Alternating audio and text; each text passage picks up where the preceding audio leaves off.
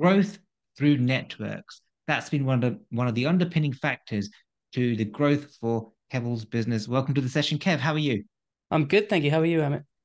Doing smashing. Thanks very much for making some time for this session. And Oh, let's get straight absolutely. into it. Kev, tell us a bit about your business and the kind of services you provide. Absolutely. So I am the managing director of Cardboard Creative.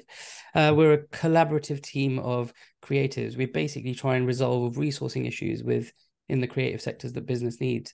So whether that's marketing, content creation, website, digital footprint, performance marketing, etc. So yeah, Hmm. we've got a diverse group of people that all work together, and it's a great way of making sure that we all follow those business visions that and the business goals of our clients, and we keep it Awesome. central. Awesome.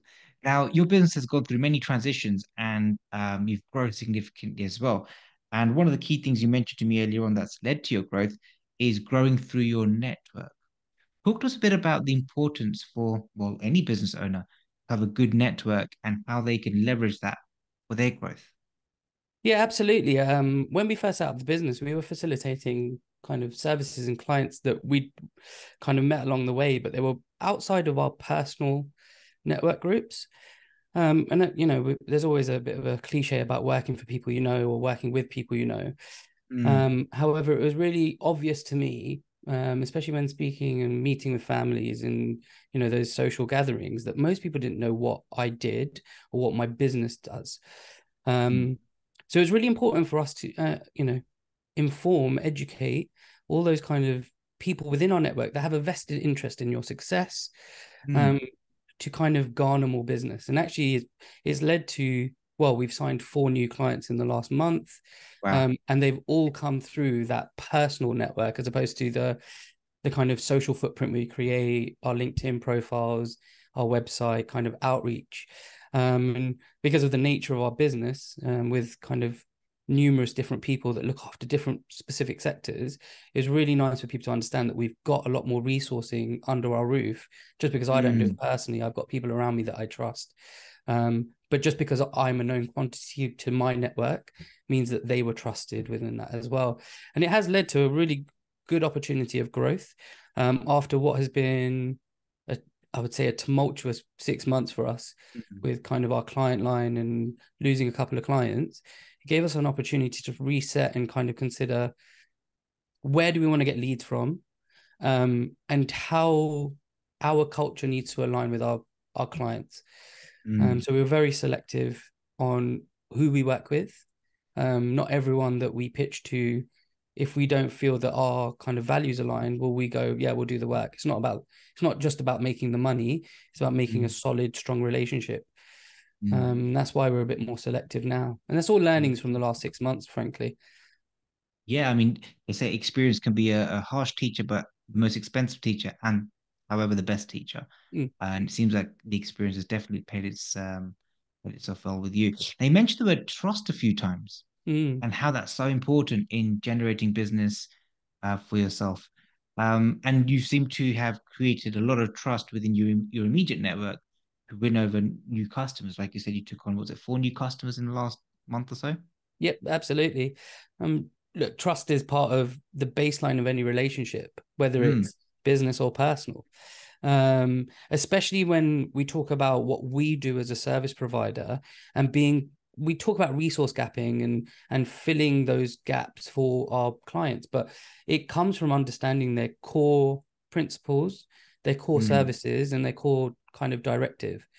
So if they don't trust us enough to inform us of that, then we can't really facilitate what they need correctly. And that's why, you know, why we're selective about who we work with is there's a lot of times as kind of an agency, even though I don't like the term, it's a little bit like we'll do anything to make some extra cash. And I'm trying to break that philosophy. No, if you're not the right fit for us and we mm, don't think that our values align, then we're not going to do it. mm. We're And just not talking going to of do it. values, what would you say are the values that matter to you the most as an entrepreneur? I have what I would argue is quite a high bar on morality. I Mm, believe that certain, especially in performance marketing and marketing generally, there are some underhanded ways to get your way ahead.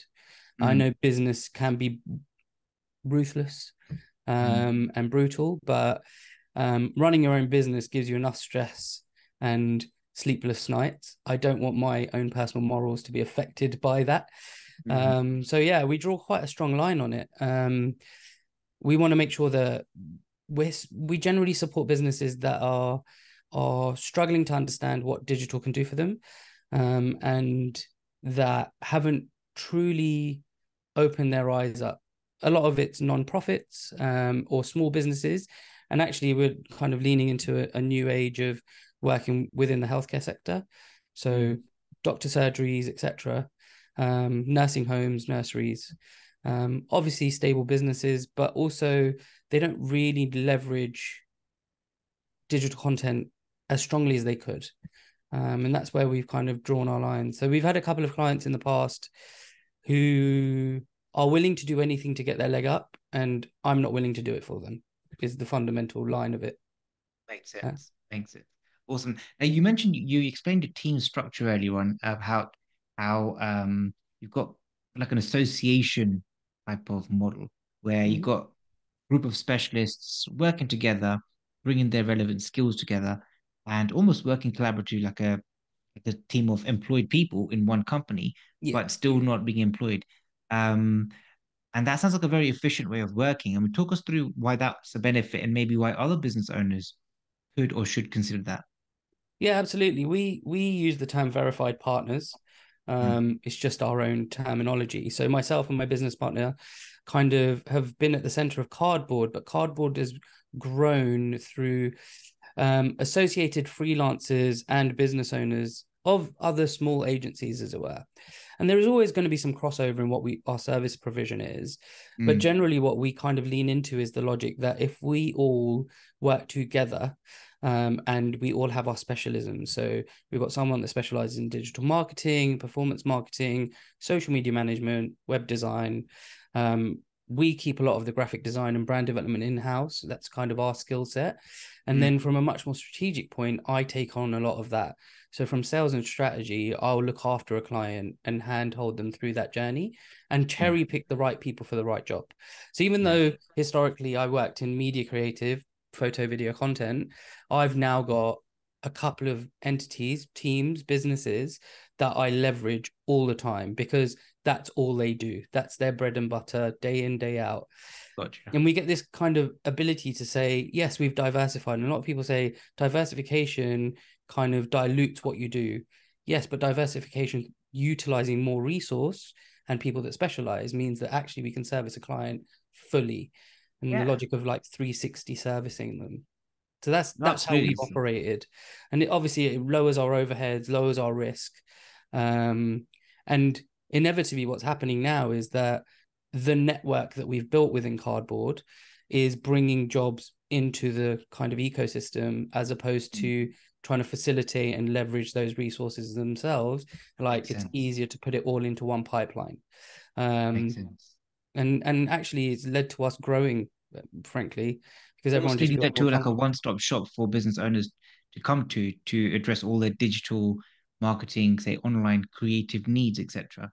One-stop Absolutely. shop. And a lot of times business owners probably won't understand where do I start. And it seems as if you can provide that initial and future, but initial kind of clarity on, hey, look, this is the world you're walking into. These are the things that are available. Which one works best for you type thing, which is really important. But looking ahead, or rather before we look ahead, let's look back. Now you've as all business owners, you've gone through a journey yourself, plenty of transitions, changes, etc. since you started off in this business in 2017. What would you like to share as maybe your top three learnings in business to other business owners out there who are starting out or in a tumultuous situation? What would be your top three pieces of advice to? I think the biggest piece of advice that I personally have lived by is Mm, that if you wake up in the morning and you don't love what you do, then you really need to question why you're doing it. mm, Um, I studied, I went to university. I've kind of followed the traditional route of A levels, university, and at university, I realized that what I was studying was probably not the lines that I wanted to go down. It was engineering. Naturally, 90% of engineers going to finance, work in the city, and I was like, I feel that this is not my pipeline. So I woke up one morning and made the decision to make a massive change. The first Um, piece of advice is if you don't like it, don't do it. yeah. Second advice, what would you say a second advice is? Second and third. Um, for me, I think taking kind of stock of the last year within the business, there's been a lot of times where we've been driven by kind of a few major clients that we had. They were, effectively 70% of our turnover was coming from three different clients. And I didn't at the time account for the risk that posed to the business. Mm-hmm. And now we've kind of set a trajectory, having lost one of them and actually asked one of them that, well, suggested that we're not going to do any more work for them just because we didn't quite align, to diversify our client base. Instead of working on one or two massive ones, I'm now dealing with 10 to 12 small ones. Awesome. So But second piece of effectively, advice is kind of diversify. Is that what you're saying? diversing or diluting our client pool so that it's not specific, like we're not reliant on a couple of Mm, large resource, like effective client base or income gotcha. streams. Makes Mhm. sense. And thirdly, the third piece of advice you share with other business owners. I would say that our team is probably the number one reason we get work. Mhm. People are fundamentally what an agency lives on. You can get one graphic designer and another, but they will provide 20, like two complete different viewpoints on the solution that a team needs. So Mm, I find it really important that we find the right people to fit into our journey. And based on the way that our business model is, it is based on growing that. So there's going to be specialists in different things. We're looking for people that work in kind of the TikTok space right now, and how we can leverage that, and leverage that for our clients. Um, the intention is that if we bring them a client, they get the work. It's a nice amazing. shared income stream. So yeah, we are looking for more people, but there's a lot of people that suggest they can do it. But I'm yet to see someone that can. Awesome. Awesome. As we close, I've got five quick questions for you, or rather five quick words. I'd like to blast these words at you. And I'd like you to just probably just share what's the first word that comes to your mind when I say each word. Right? It could be quite dangerous, it could be quite fun. But what's the first word that comes to you when I say the word university? Not for one word. Sorry? One word? Did you say Yep. one word? Oh, Make it two if you want. three. Not for everyone, but Not for everyone. There we go. That's fine. Second word, leadership.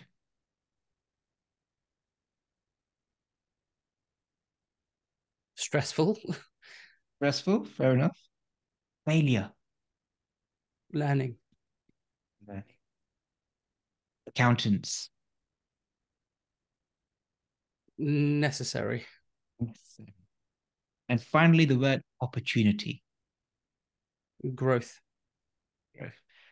Keval, it's been absolutely fantastic speaking to you today. Thank you for the opportunity to understand your journey, share it with the business community. I'm pretty sure a lot of your learnings are going to be useful for them. It's been wonderful. Hopefully, your paths cross again in the future. Until then, thank you for your time. Thanks, Amit. Appreciate it.